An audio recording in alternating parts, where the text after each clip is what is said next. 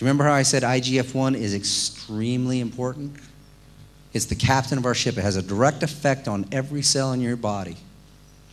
Whether it be your immune system, cardiovascular system, your skeletal system, doesn't matter. Has a direct effect on every cell.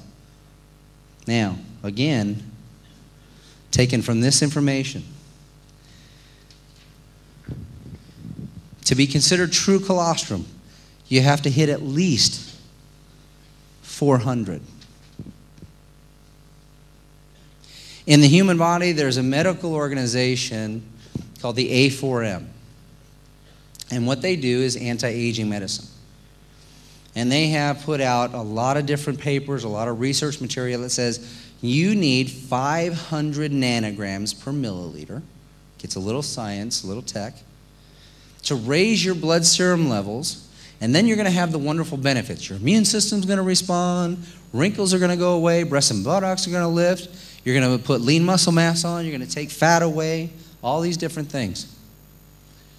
Our colostrum hits 485 to 495 naturally. We don't have a competitor in the field.